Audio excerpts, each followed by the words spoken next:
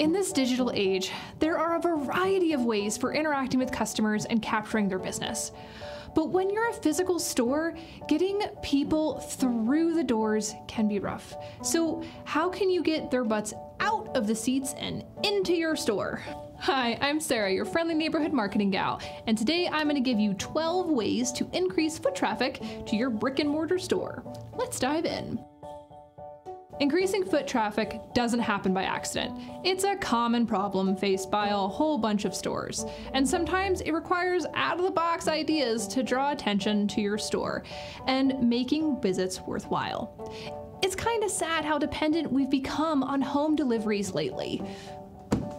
Ooh, that's kind of awkward. That was kind of ironic. Anyway, yeah, let's go into those 12 ideas. Number 1, put out a water bowl and free samples. Sometimes you can beckon passerbys with the simplest of amenities, such as a water bowl outside of your store or a display with free samples, ideally from local purveyors. These get people to stop outside of your store so their pet can take a drink of water on a hot day or have a snack. While they're at it, they're more likely to take notice of what you have to offer. From there, they may be more likely to step inside and check your store out. Number 2, use eye-catching banners or sandwich boards. This practice is especially important if your store is located off the beaten path or is hard to identify. Sometimes a good old-fashioned sandwich board can do the trick, or you might invest in some local banners that really catch the eye. You can even set up some small directional signs at key intersections to make sure people know you exist just around the corner or down the side of a road. Also, lovely window displays are a known way to boost foot traffic. Just make sure your signage is in compliance with local ordinances or regulations set by your, downtown association, neighborhood group. You get my point. Number 3. Support in-store pickups and returns. Even if you sell your goods online, you can offer in-store pickups as a way to get local community members to come into your store. Additionally, many people prefer to return items in person, and by allowing them to do so, you increase the chance that they'll exchange the product for something else or continue shopping. Both of these give you more face time with customers, especially to aid in what can otherwise be a stressful process. Encourage your sales representatives to ask what was wrong with the item and to suggest viable alternatives. Number 4. Run an in-store only promotion. One simple and straightforward idea for attracting more traffic to your store is to run a promotion that's only applicable to in-store purchases. Mail out a coupon that is only redeemable at the store, or spread the word on your social media channels that customers will get a discount if they visit on the promotion day and give a certain code. You can also email or mail out birthday coupons that must be redeemed at the shop. This is a great way to get your various channels working together to increase in-store shopping. Number 5, support community groups. Make your store a welcoming place for your particular audience and other like-minded individuals to gather and socialize. For example, maybe a dog walking group wants to use your shop as the place they convene for their start of their outings. Or if you have the space, you could set up a little area for pet play dates. Offering opportunities such as these demonstrates that you care about your customers, their pets, and their community. Number 6, offer a bring a friend discount. Another way to increase foot traffic to your store is to offer a promotion that encourages customers to bring a friend. If they both make a purchase, they each receive a discount on their items. Not only do you drive more traffic to the store during the campaign, but you also increase the potential of introducing new people to your establishment and creating repeat customers. Hey, before I get to the rest of the tips, if you found this information helpful so far, please tap that like button. And if you aren't subscribed yet, maybe you should. All right, on with the rest of the content. Number 7. Many retail shops that face tough competition from digital channels continue to thrive by offering supplementary resources and experiences for customers. For example, hosting events such as classes, workshops, and presentations.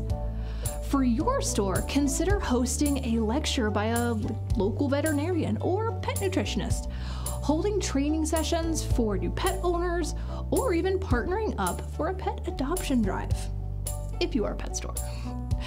You could also put on a pet supply exchange where customers could bring in old items that they no longer use, such as cages, dishes, grooming, pets. This could also work for a lot of other industries. Number 8, improve your Google business profile. Since many customers use Google to search your retail business, double check that your listing is up to snuff. Keep your hours and contact information updated and accurate. Add high quality pictures of your store and inventory. Encourage customers to leave reviews. Whatever you can do to make your store appealing and accessible will help drive customers to it. Number 9, keep your inventory fresh and seasonal. Give your people a reason to periodically stop in your store by ensuring your merchandise is fresh. Repeat customers will start to grow an expectation of seeing something new and different each time that they visit. Also, align a portion of your inventory with the season. As customers' needs and preferences change throughout the year, keep your customers in the know about new arrivals or seasonal supplies via email advertisements and your social media. You can even create an Instagram reel or TikTok video highlighting your new inventory. Number 10, track performance. No matter what type of store advertising campaign or promotion you run, track the results using retail analytics. Your measurements don't need to be overly complicated. There are several retail analytics software tools you can implement to help, but you'll never know how effective your marketing campaign is if you don't track and analyze the results. Number 11, supplement your stuff with services. People still visit stores despite having ample online options because of the experience. Find ways to enhance the in-store experience by offering perks and services along with your merchandise. For example, you could set up an attractive display for people to take photos with their friends or provide the service professionally. Encourage people to share their photos on social media with a hashtag that highlights their store. Other ideas can include holding a one-off pop-up with a local partner, or offer pet sitting or dog walking for customers while they shop.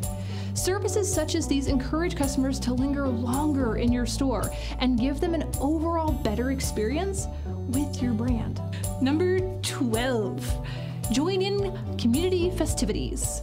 If your business park or neighborhood association is putting on a festival, seasonal celebration, or other community-centered event, partake in the festivities.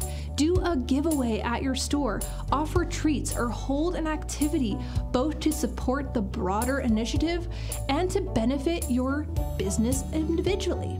Or you can put on your own party to celebrate the anniversary of your storefront or some other special occasion.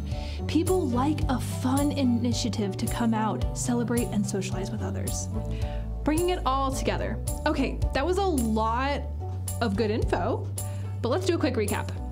Here are all 12. Put out a bowl of water and free sample. Use eye-catching banners or sandwich boards. Support in-store pickups and returns.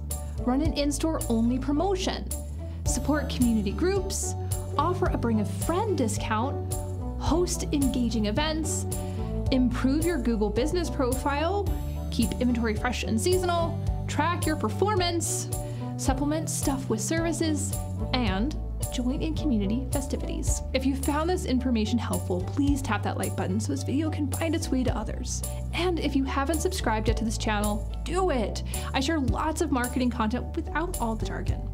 But that's it for now. I'm Sarah from Third Angle. Thanks for watching. Ready? We're gonna try.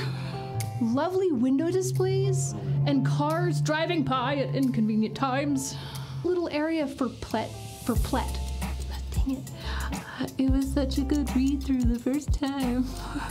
From Third Angle, and I can never get this into our outro right.